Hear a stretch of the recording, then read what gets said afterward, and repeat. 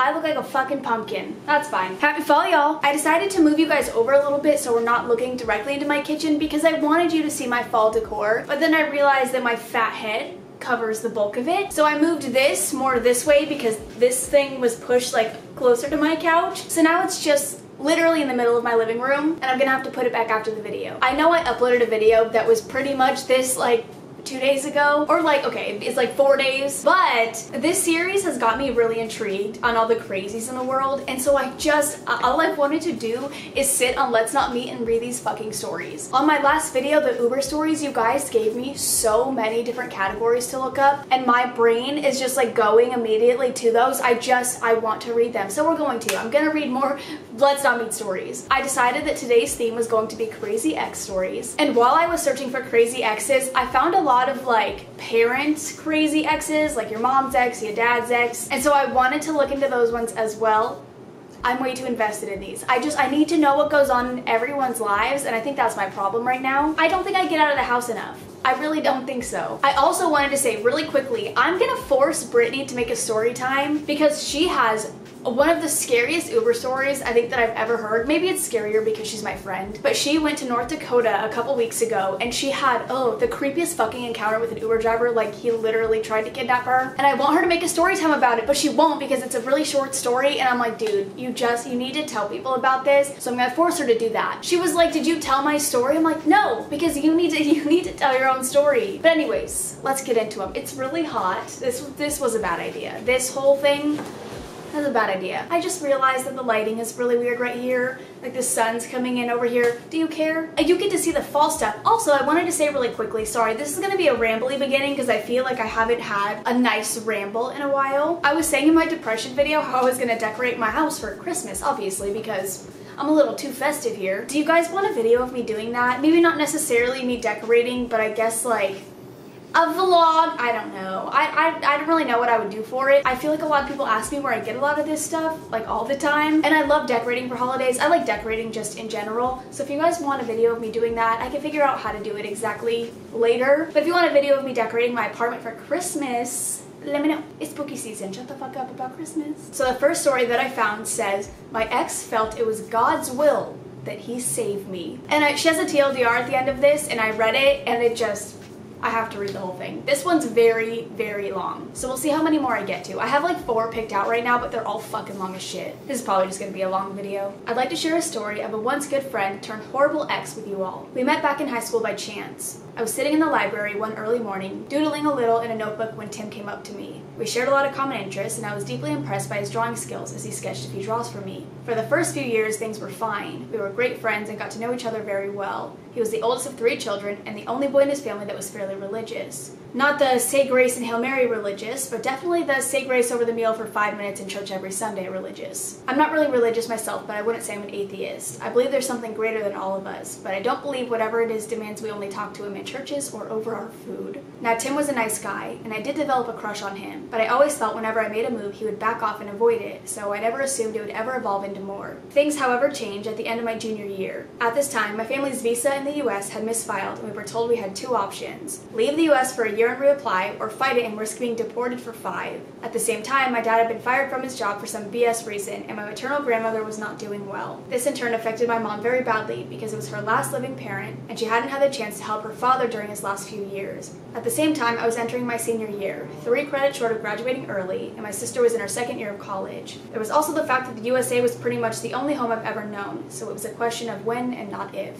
So my dad does the only thing he can think of. He asked some coworkers and family friends if they would take my sister and me in for a year so I could finish high school at the least. The family I ended up living with for that year was absolutely wonderful. They had only a son who we were friends with, and they treated me like family from day one. The mom was Catholic, but she was one of the really great ones that wouldn't preach her faith into others or judge you by it. They had sort of adopted a lot of their son's friends who didn't have a nice home, and when one came out as gay, she smiled and said to him, "God doesn't make mistakes. You're exactly as you're supposed to be." That's so fucking sweet. I started to call them mom and Dad version 2.0 really fast because I felt they deserved those titles too for everything they helped me with. They took me into their home and let me live with them absolutely free. All they asked was that I studied hard in school, did a few chores when they asked, and respected their no alcohol, no sex rules. It's easy. It was here though that Tim started to show a side that none of us liked. At first it was just minor stuff. He would call almost daily to ask what I was doing and to hang out, and if I said I couldn't because of something, studying, wanting to spend time with our friends, etc., he would call my other parents to check and see if it was true.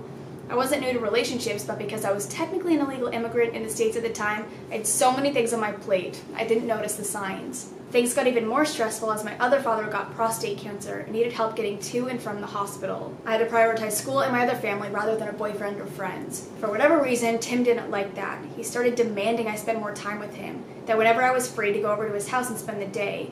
I liked his family, they were nice people, but I'm also an introvert, and if I don't have at least a little bit of solo time, I can't recharge properly. Soon the pressuring started, not for sex, but to go to church, his church. He kept saying how it was important and I would feel great going there and I would love it, and it was a Christian duty. I've never found comfort in religion, much less the kind where they pressure on Christian duties. I avoided it for a while until I finally got the courage to tell him I wasn't comfortable with the idea of going to church. And given everything, I needed to focus on graduating as well as my family's own problems. I didn't feel I had time to add church to that. You would think it was okay, but not for Tim. He got super offended and started demanding that I give a better reason as to why not. He even went as far to go to my own mother and talk to her about the idea of us going to church. She thankfully told him that that was my choice, regardless of his feelings, and he needed to respect that. Then the creep factor went up a notch. He started showing up uninvited both at my home and school. He had graduated at the time he was in college. It was easy for him to get into school grounds since he had gone there too. He would go looking for me all over campus, trying to guess which classes I was taking to find me. Both my other parents and even my brother caught him peeking through my blinds to see if I was home after asking if I was really there or not. My other mother told him that was inappropriate, while my other father told him to never do that again because it was unacceptable. My brother at first made a few jokes about it, calling him ogles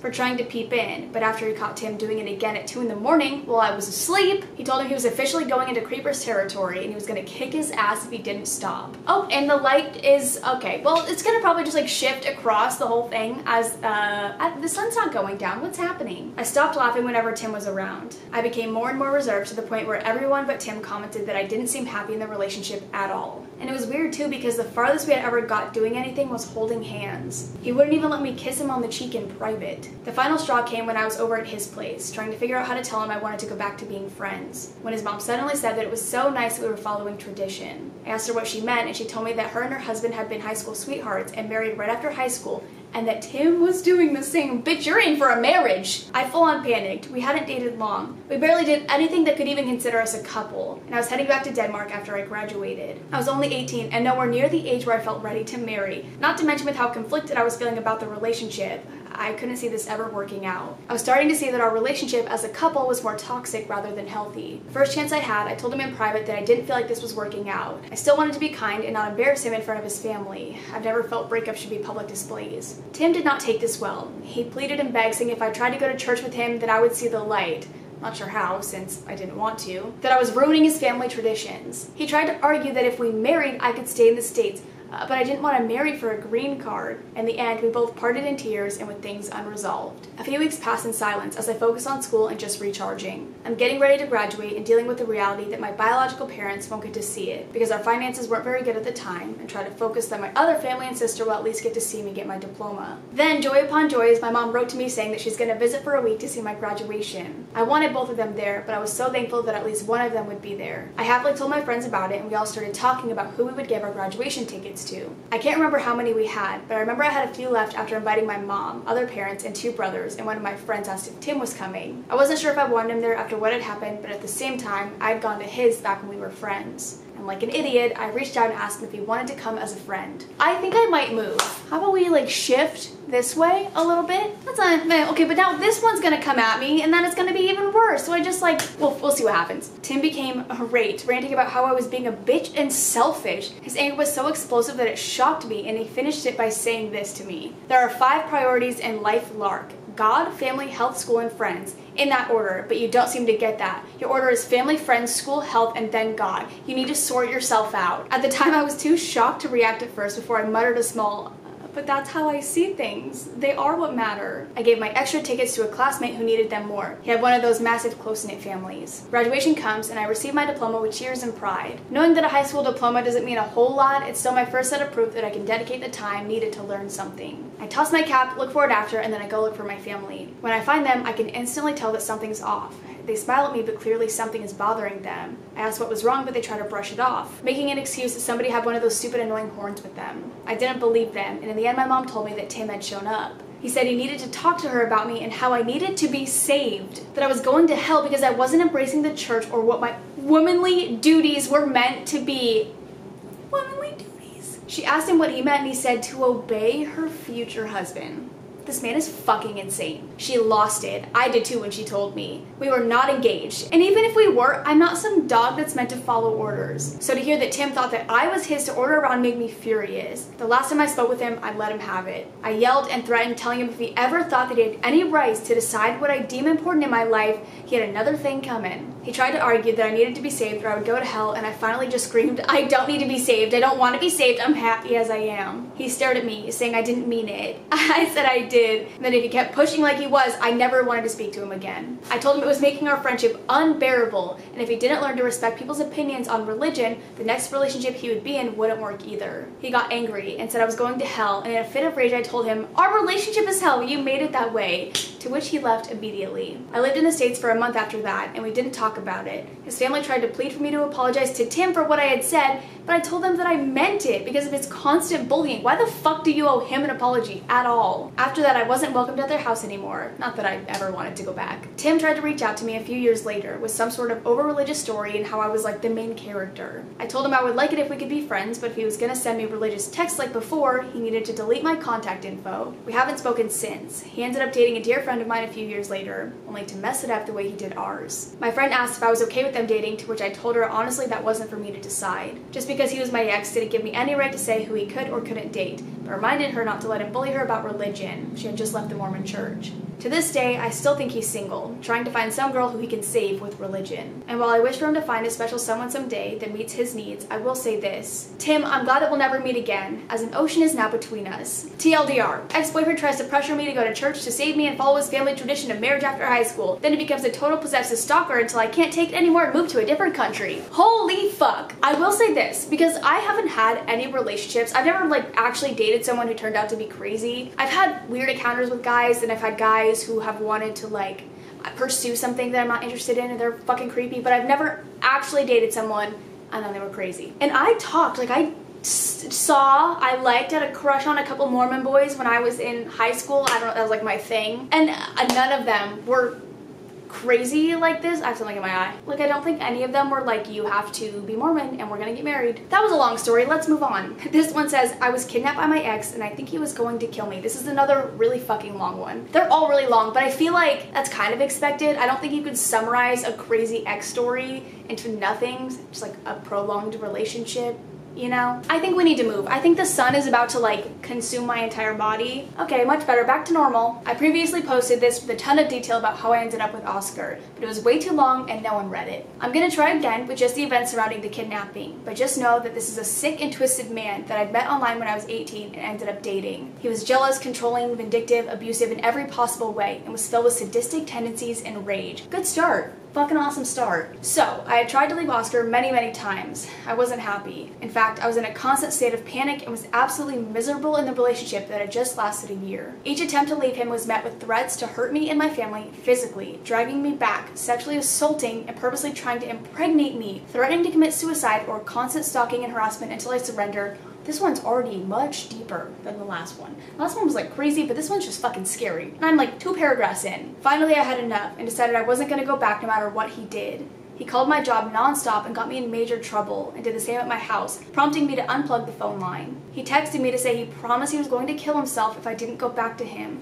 Instead of caving in, I called his mom at work and told her. She got a hold of him and said I must have misunderstood because he was clearly fine. I felt I'd done all I could and told him I would call the police the next time he said something like that to have him go check on him. The next day I got a call on my cell from Oscar. I rejected it. He called again and I rejected it again. Then I heard the loud exhaust of his car outside. Oh, fuck, well I looked down at my phone and saw him calling again. I let it go to voicemail while I peeked through the blinds to check and see if I truly heard his car, as I'd started to falsely hear it sometimes out of paranoia. But this time, he was indeed out in front of my house. My phone started ringing again, and wanting him to stop, I answered it. He told me to come outside. I don't want to see you, I said.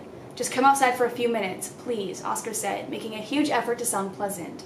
I told you to stop calling and you just show up at my house. Why can't you respect my wishes? I asked, knowing the question would not be addressed. I just felt bad about how everything went down and wanted to give you something I made for you before you broke up with me. Just come out for a few minutes so I can apologize, then I'll go away and you'll never have to hear from me again, Oscar pleaded.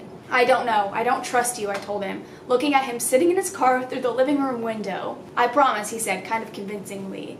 I drove all the way here just to give you what I made and have a proper goodbye. In hindsight, I should have called BS on all of that immediately, but I was young and still way too controlled by my need to not hurt other people's feelings. I felt bad that he had driven 40 minutes to my house with something he had made for me to just refuse to go outside. Fine, only for a few minutes, and you promise you're not going to try and beg for me back. He promised, and I went outside. I opened the passenger side door and sat down in the seat, leaving the door wide open. He commented that I must think he's going to kidnap me, trying to pass it off like a joke. I told him I just wanted the lake room. He had a bouquet of flowers and some cases of DVDs he had burned for me of all of the seasons of my favorite TV show. We talked for a minute when my cell phone rang.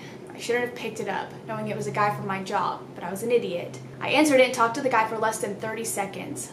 Oscar could hear it was a man's voice. I could instantly tell when I saw his head snap to attention in my peripheral vision. When I hung up, Oscar looked at me with fury in his eyes and asked some question about the caller that I can't even recall now. Before I could reply to whatever he asked, he had slammed on the accelerator and was flying down the street with my door still open. I instinctively pulled my legs into the vehicle and started screaming for him to stop. He didn't seem to even be hearing me. I tried to jump out when he slowed down at intersections, and seeing this, he grabbed my clothes with his hands to hold me in and started making sharp left turns throughout the neighborhood to force my door shut. Once that was accomplished, I tried to open the door again, and he kept hitting the automatic locks to stop me. He was consistently increasing his speed to ensure that any leap from the car would be dangerous. By now it was dark outside. He was speeding through my town, double the speed limit. I was hoping a police officer would see this and start trailing him and pull him over, but apparently he had gone unseen. He reached the freeway and I really started panicking. He'd be able to go even faster here and fast-track me wherever he planned to take me. It took maybe 3 minutes to get on the freeway at the speed he was going, all of which I spent trying to get out of the vehicle. Once he was on the freeway, he was going over 100 miles per hour.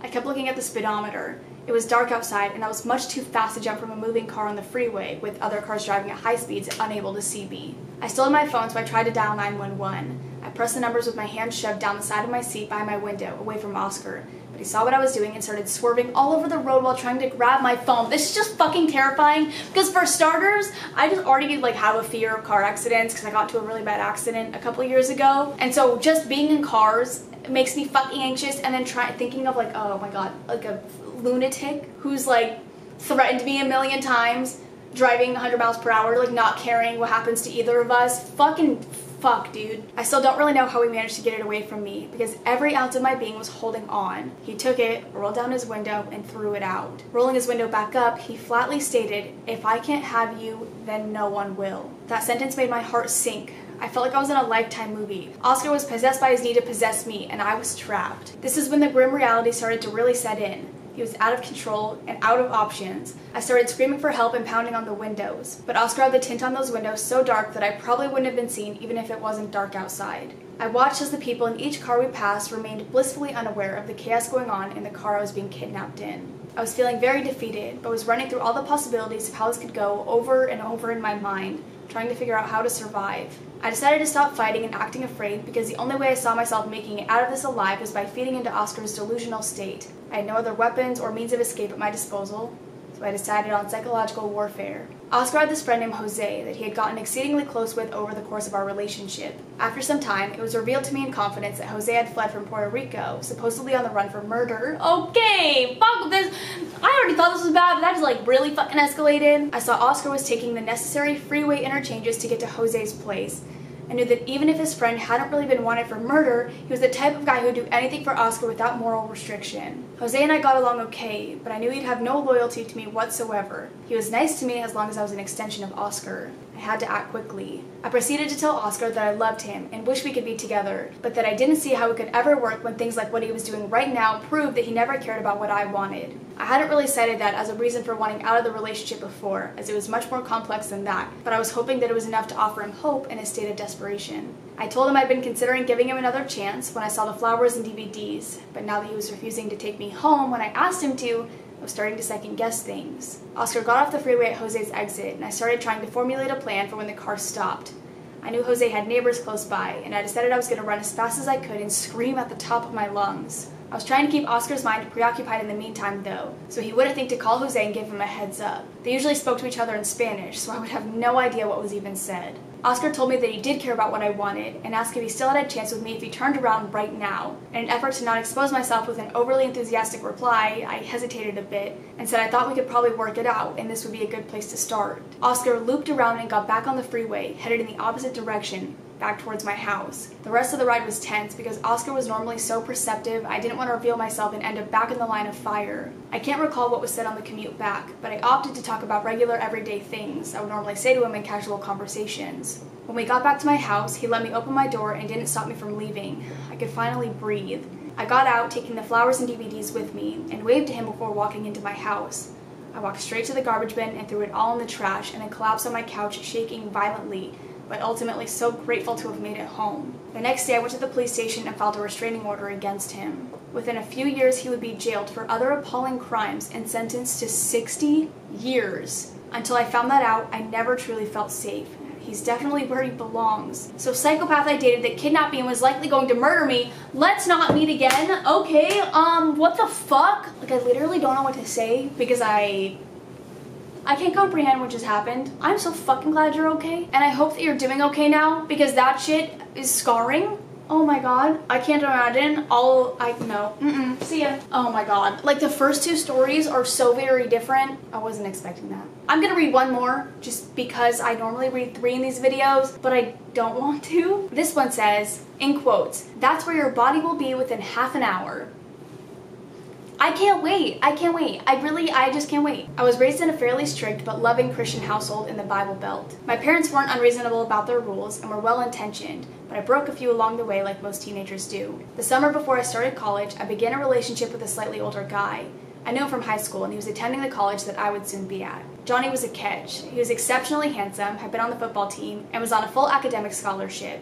Funny, talented, and very personable. There was little to not like about him. The best part, he had his own apartment at the college, which was a 4-hour drive from my parents' house. I could easily sneak up there under the guise of visiting one of my other friends, or spending the night at a local friend's house. My parents didn't even have to know I had a boyfriend. Now, I had just turned 18 and was enjoying my rebellious streak and newfound freedom, but I still happily lived under my parents' guidance and rules for a large part. They always encouraged me to be a free thinker and to ultimately figure out my own morals and values, and I ended up much like them. My mom wisely encouraged me not to just sleep with anyone, and it was something I actually held to quite strongly. So while I had no problem having sleepovers with my boyfriend, I was intent on not having sex with him. He took it pretty well and seemed to respect my decision. One week, smack dab in the middle of summer, I had 3 days off in a row at work. A drive up to see Johnny was in order, and I began to travel early in the morning. He was excited to see me, and we had a great day. Nerf gun wars, reading Stephen King, making out. We went out for dinner and returned for a night of shenanigans, or so I thought. Upon entering his apartment, Johnny produced a box of condoms. He had tried this before, so I wasn't fazed, and adamantly told him it wasn't happening. The events that unfolded following this seemingly unimportant interaction still haunt me today. Okay, if there's I'll put a trigger warning here if I read it and there's anything bad. If you don't see anything on the screen, then it's okay. Johnny's smile disappeared and his eyes went cold.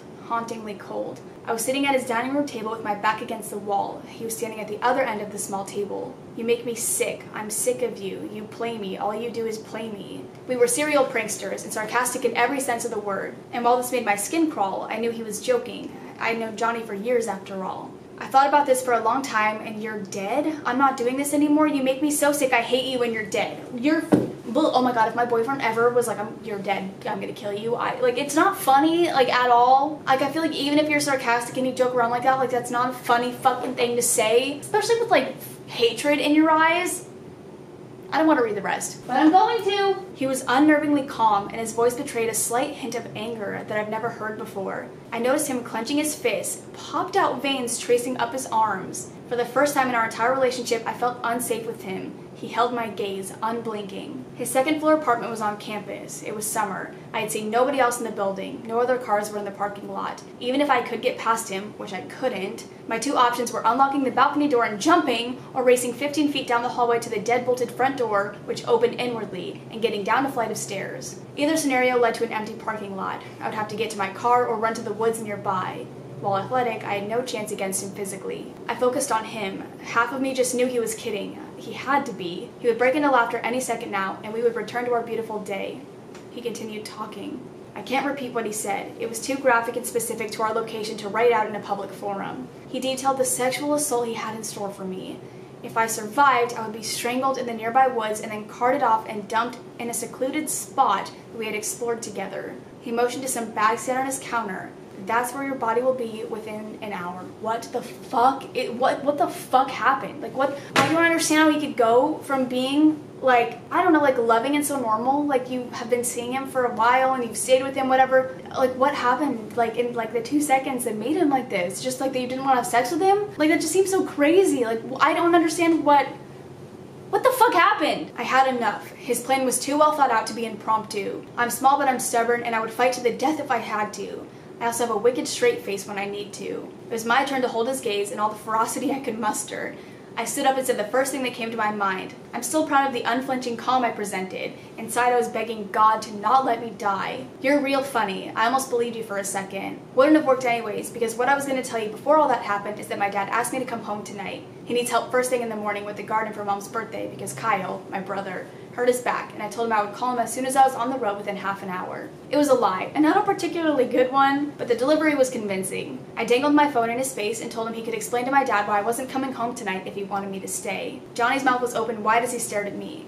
I was just kidding, he mumbled, fist still clenched. See ya, I chirped, pushing past him. My gamble paid off. I grabbed my purse and shuffled down the hallway. I could feel his eyes burning through me and the electric energy in the room as I internally screamed at myself to move slowly. The deadbolt disengaged and I walked out and fought every urge to run down the stairs. I was too far from my car if he chased me to beat him, and I refused to give him the satisfaction of seeing me scared. I walked the entire length of the car park. I've always had a habit of parking as far out as possible, next to the woods that he told me he would murder me in. I knew he was watching me the entire time. I could feel his eyes follow my every movement.